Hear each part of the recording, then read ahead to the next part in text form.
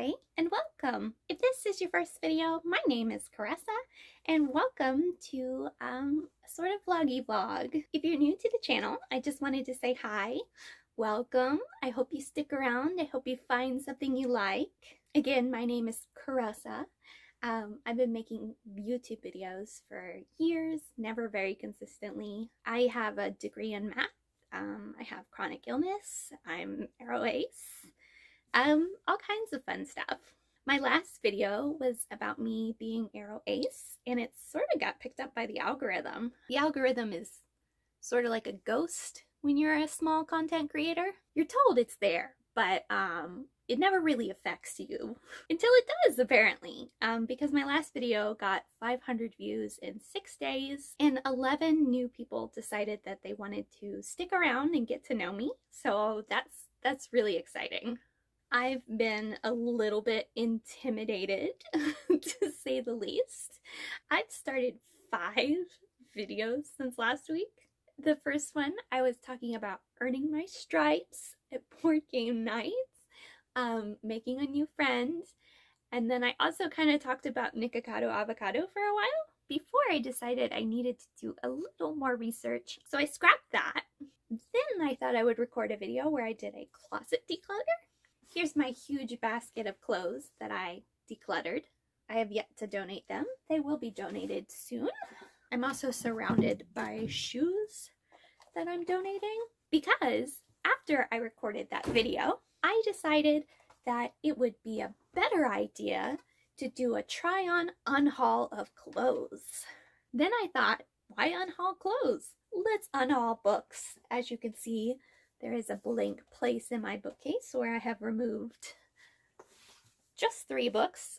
In all fairness, I was gonna unhaul more. I only got this far in the process. But my book videos don't really do that well, even though I really enjoy making them. So that was kind of a wash. And my last video idea that I was working on was a clothing unhaul, but where I compared the pieces I'm getting rid of to the pieces I'm keeping. And I sort of stopped that video because as I looked at the pieces more, there were more and more items that were screaming, "Keep me! Keep me!" That's why people don't film clothing unhauls. But hey, I won't be the first person to try and reinvent the wheel. Otherwise, we're coming up on my birthday, my 26th birthday.